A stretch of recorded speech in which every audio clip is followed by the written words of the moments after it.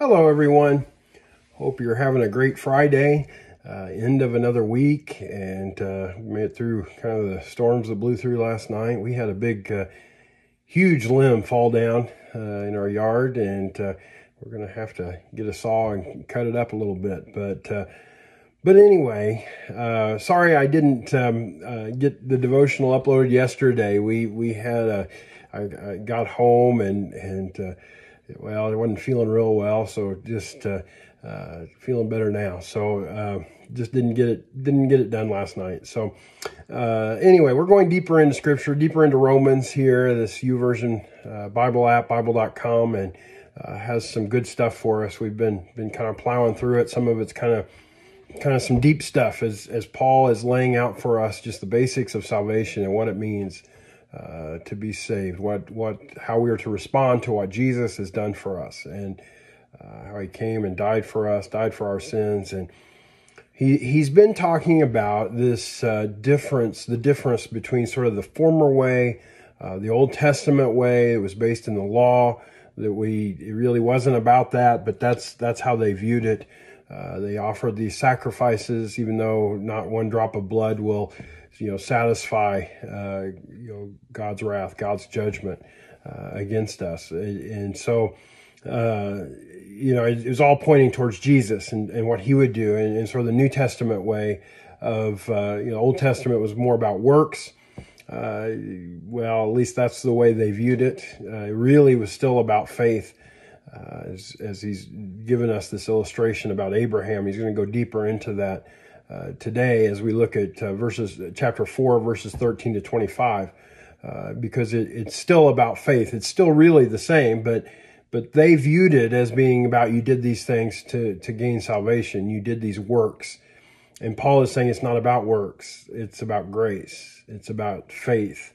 It's about you putting your faith in Jesus, and then God, by his grace, gives us the salvation. Jesus died in our place. He was the sacrifice for us so that we could be saved. So let's look deeper at this. Again, encourage you, maybe read it a few times. 4 times is what they suggest. We'll just read it together once and kind of walk through it as we have been. But it's Romans 4, 13 to 25. It begins this way. It was not through the law that Abraham and his offspring received the promise that he would be heir of the world, but through the righteousness that comes by faith. Okay, so he's continuing this argument. It's not by the things that they did. It's not by their actions. It's not by them following the law. It's not by circumcision. Something he talked about in the previous verses, but it's that's not how they were saved. It's not how it was credited to them as righteousness. It's not how they received salvation. It was by the righteousness that comes through faith, comes by faith, by putting your faith in Jesus. They didn't have Jesus yet. They didn't know Jesus, but their trust, their faith was in God. And that's what brought them salvation. And it was sort of faith in what Jesus would ultimately do for them, because that's what all the Old Testament things were pointing towards Jesus. Jesus is a fulfillment of those things.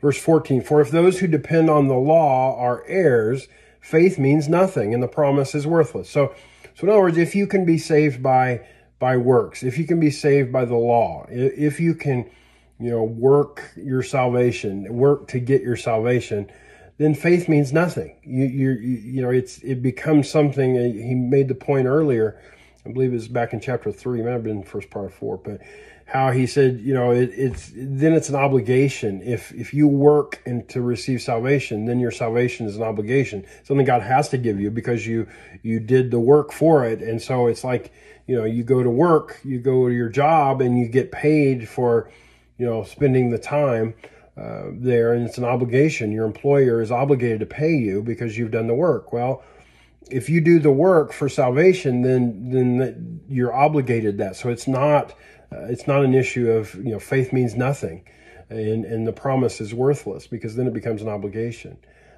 So it's an important distinction here, and he's trying to help us understand that salvation is by faith. It's by grace through faith. We put our faith in Jesus, and That's what counts, and that's what counted. And the point he's going to make here and say is that that's what counted for Abraham. He says, verse 15, because the law brings wrath. The law, really can't save you, and so it just brings wrath. It brings God's judgment upon you. It doesn't save you. It just brings God's wrath. It tells you what you're doing wrong. He says, where there is no law, there is no transgression. I think that's a little bit of a hard one to understand what he's saying there. There's no law, there's no transgression. The sense of, sort of to a certain extent, the law is what shows us the wrong things that we do. And I think that's kind of what he's getting at.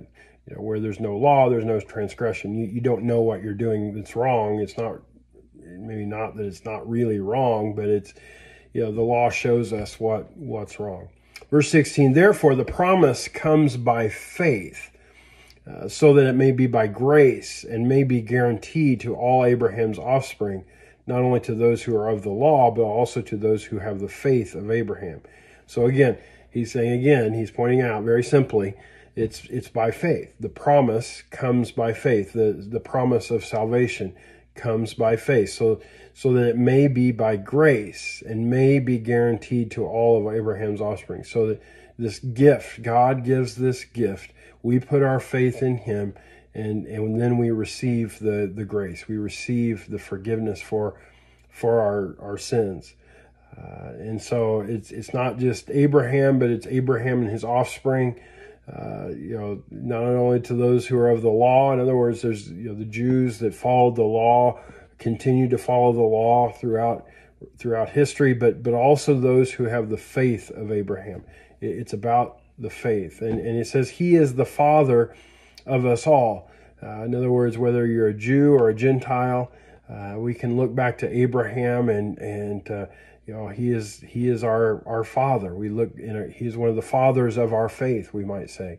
One of the first, ultimately pretty much the first. You can go back further than that, but mainly Abraham is the father of our faith, and whether we're Jew or Gentile or whatever, even the Muslims, kind of find their path through Ishmael and make their way back to Abraham. In verse 17 it says, it is written, I have made you a father of many nations. That's the promise that goes back to the covenant that God made with Abraham. It's interesting because it's actually the second covenant. That verse is referencing the second time that God made a covenant in Genesis 17 with Abraham, and it's interesting because it says it in the past tense. If you go back to Genesis 17, it's I have made you a father of many nations. Now, what's interesting about that is that the first covenant was before, sort of Abraham had any children, but this time he has Ishmael and he doesn't have Isaac. Which, if you read through that story, God says, I'm going to bless you with this child Isaac, and it's through him that my covenant will go. And I don't know, that's one of those things that's always been kind of hard to understand. Ishmael, the whole situation with Hagar and how that happened and why that happened, and was it a lack of faith on Abraham's part, or was it just him thinking he'll help God out, or what's going on there? I don't know. There's a lot about that we don't fully understand, but for sure, God says, I'm going to work through this. I'm going to give you this son. And so really, I mean, he has this Ishmael, but he doesn't have Isaac yet. He's promised Isaac at this time. But he says, I have made you a father of many nations. Now, it's past tense, and that's what God said to Abraham, but he's not there yet. And so that tells me there's a lot of faith that goes on here. God is calling Abraham to have faith, to trust him that he is going to supply this son. He's 99 years old, and he says, can a 100-year-old, because it'll be 100 years, he'll be 100 years old before the baby's born. And he says, is that even possible?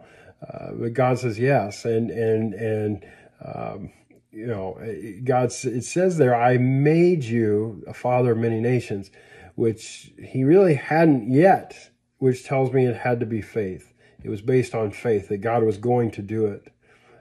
So I think that's an important distinction in this passage. So let's keep going. It says, he is our Father in the sight of God, in whom he believed. He believed in God. He put his trust in God.